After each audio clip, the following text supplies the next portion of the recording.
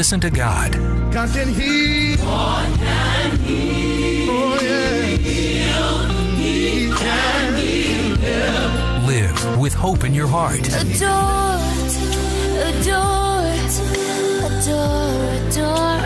Jesus, I adore. Turn with me to the Word of God in the book of Isaiah 54 and verse 2, which is our theme text. Enlarge the place of your tent, stretch your curtains wide, do not hold back, lengthen your cords, and strengthen your stakes. Father, even as we go into your word this morning, pray that you may capture our minds and our spirits, Lord, that you may bring transformation in our lives, oh God, that this word will not just go out empty and come back empty, but as you have proclaimed and decreed in your word that as it goes out, it will accomplish its purpose. And so, Lord, may you touch your people at the different levels and strata that they are in, at the different levels of their exposure and experience. Father, may you come and minister to them and cause them to experience your divine enlargement, because we ask with thanksgiving in Jesus' name. Now we continue with the series on the year's theme, enlarge your tent and strengthen your stakes. And we say it again, enlarge and... Now today we shall be looking at another component within that scripture, a fourth component in the theme verse, and that component is simply lengthen your cords. So far we have established, again bringing on board those of you that have not been with us, number one, that we must desire enlargement. Enlargement does not just happen. There must be a desire, a deep desire for it. We must crave for enlargement in our lives. Number two, we also said that we must prepare for that enlargement.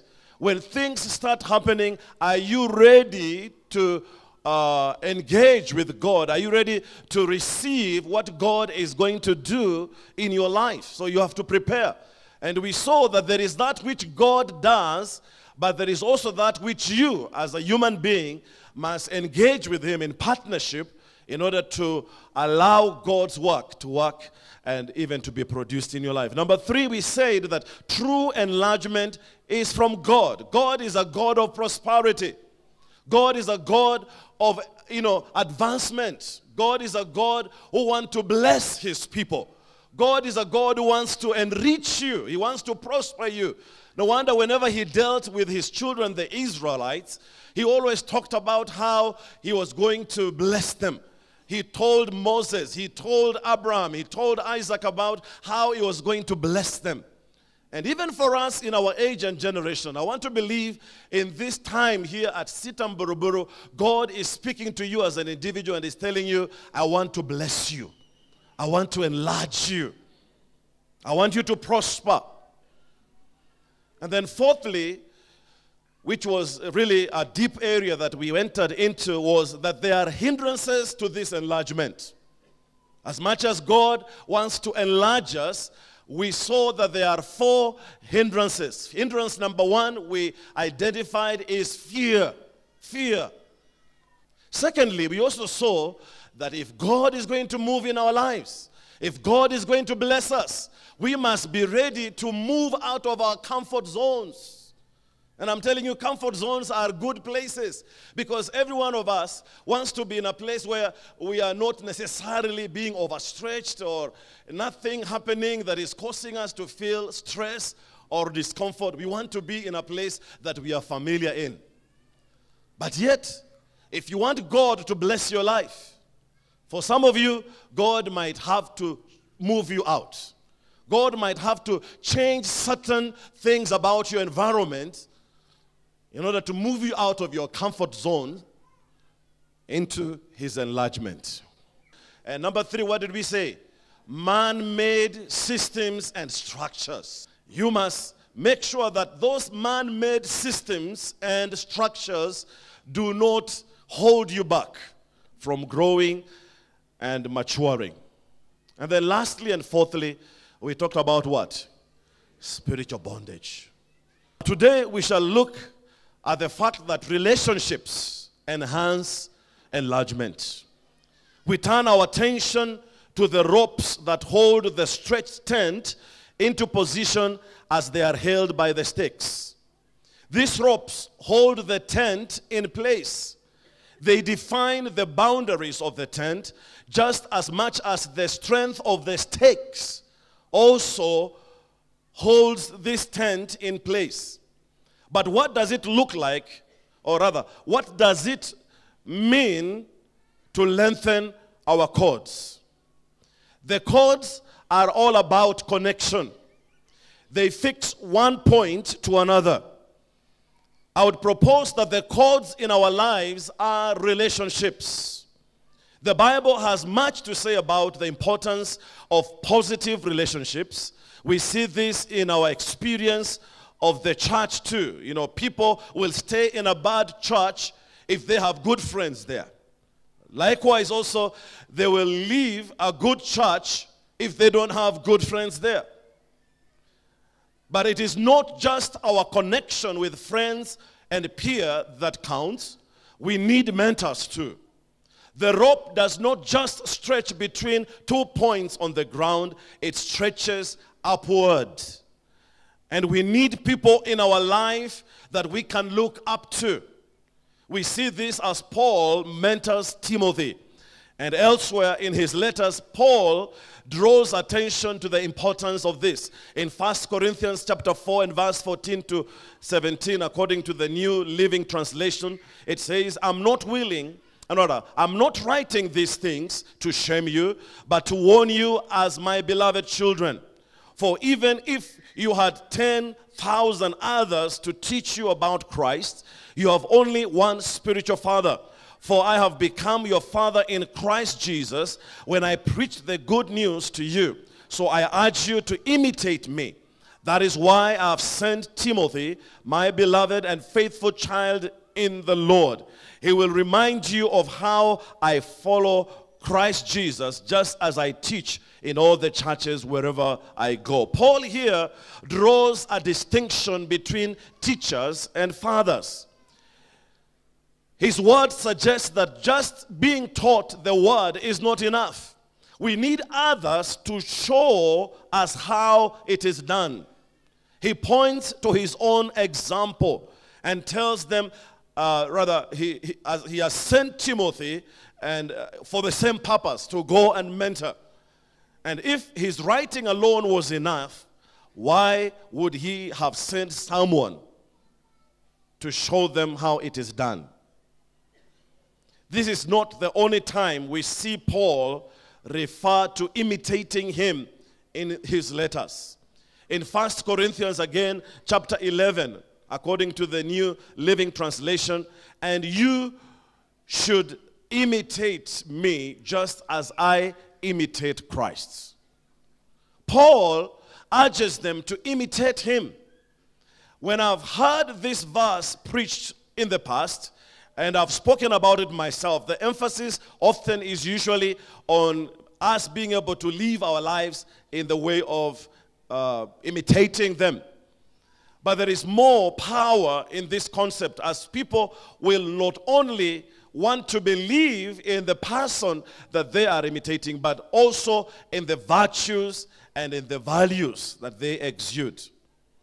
But the primary application is this. The most simple application is that we should be imitators. We should copy, if you like, the example of others. I think that may prompt a little wariness among some of us. Copy someone else. Is that okay? Aren't we meant to be unique? Yes, and we are. But Paul encourages us here to follow good examples. Somebody say amen. In the New Living Translation, again, it does say like this: follow. It talks about imitating. It talks about copying. It talks about emulating and trying to be like. Copying someone who does live a life well is not a bad thing. I'm not saying that we fake it. I'm not saying that we should mimic everything that they do. No, no, no. What we are saying is that we should look at certain people in our lives who add value to us and who help us to go to the next level of our life. People whom God brings our way, and as we interact with them and as we want to desire certain things that are in their lives, we find ourselves growing. We find ourselves maturing. We find ourselves wanting to advance in certain areas of our lives. And that is why today I want to talk about this subject of lengthening your cords by saying, enhance your relationships. Enhance your relationships. Because your relationships are able to take you to the next level. Your relationships are also able to drop you down. Your relationships will either make you have a wider perspective about your life, or your relationships can make you to be myopic and narrow-minded in the way of how you structure yourself. Somebody say amen to that. And so I want to share with us 3 things, and I'll be done. But even as I do this, I want to say that to be where I am, there's an African saying that says, when you see a turtle or a tortoise on top of a wall, know that somebody put it there. So when you see this fellow here doing what he's doing, somebody must have put him up there. And for me, I attribute my mentorship to great men like the Reverend Dennis White. Literally walked with him. Literally mentored me in how to plant churches. He taught me how to be consistent and devoted. He taught me how to work hard. And if there's one man I saw who worked hard, was Reverend Dennis White. He taught me to be impartial. He dealt with all and sundry on the same level. The other thing that this man taught me is consistency and competence in the ministry. He was one who was astute and one who was careful about what he delivered on the pulpit. And I think I've gotten some of that from him. So you are a beneficiary of what Dennis White invested in my life. He taught me how to be resilient, even in the midst of criticism. As a leader, you need to rise up above this kind of criticism. Lengthen your cords by developing relationships that will expand you. Relationships matter when you want to enlarge. Don't surround yourself with small-minded people. 1 Corinthians 15 and 33 says, do not be misled. Bad company corrupts good character. Somebody has said, show me your friends and I will be able to give you your character. If you have negative people around you, all they do is murmur, dispute, and gossip, my friend, you are going to be a gossiper, you're going to be a murmurer. Sooner or later, you'll exhibit the same bad tendencies. Some relationships will stretch you, but do not quit.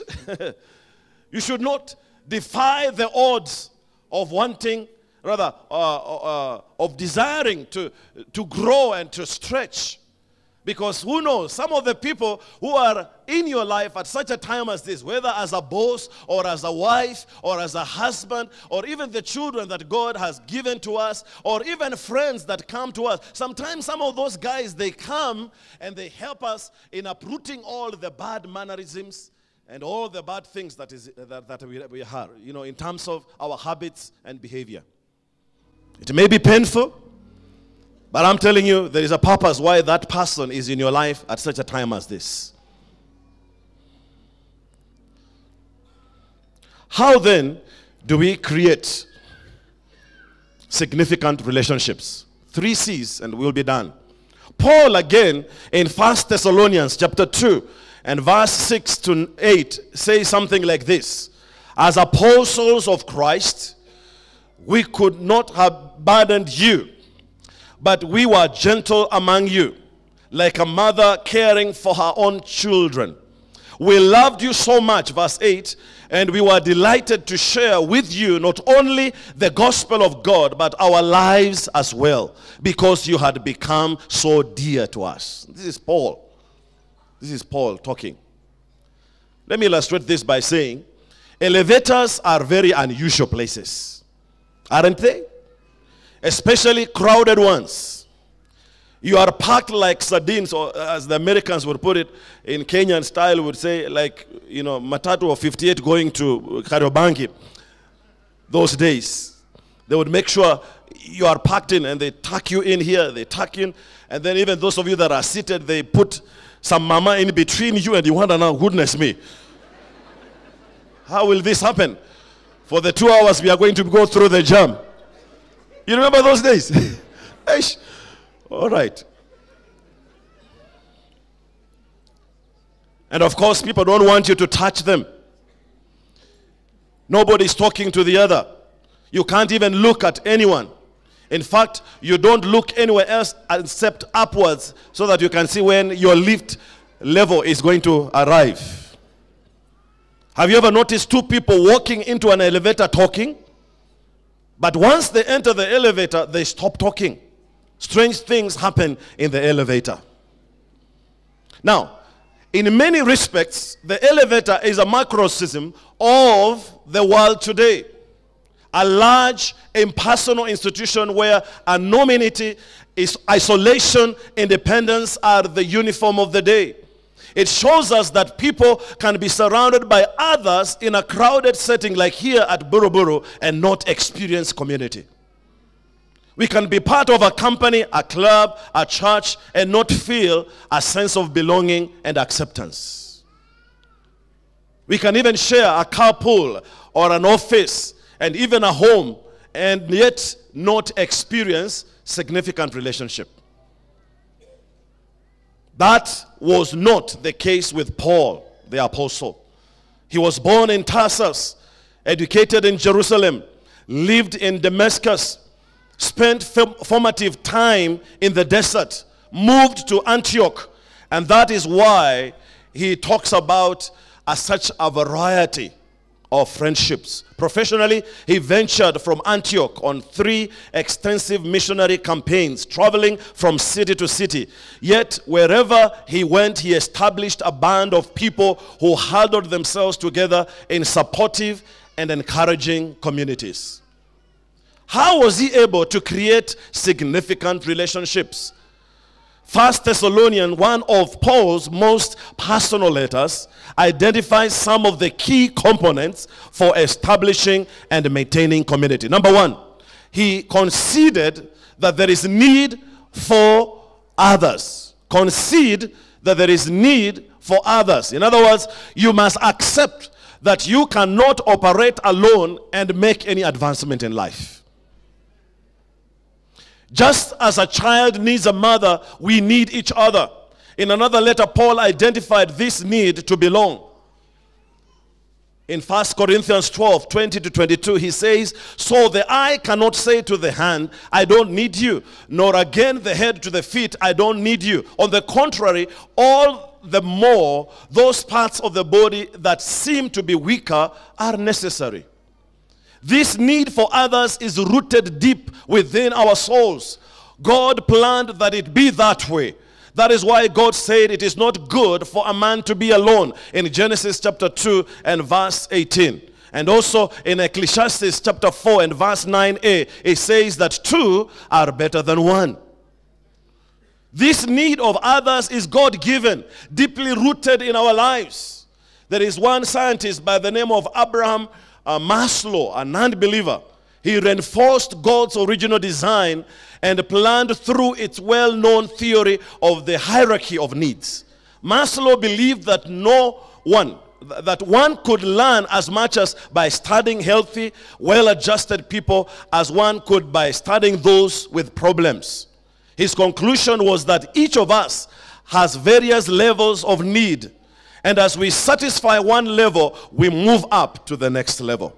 Maslow's research revealed that before we can be a person of value and become all that we were intended to become, we must have our social needs met.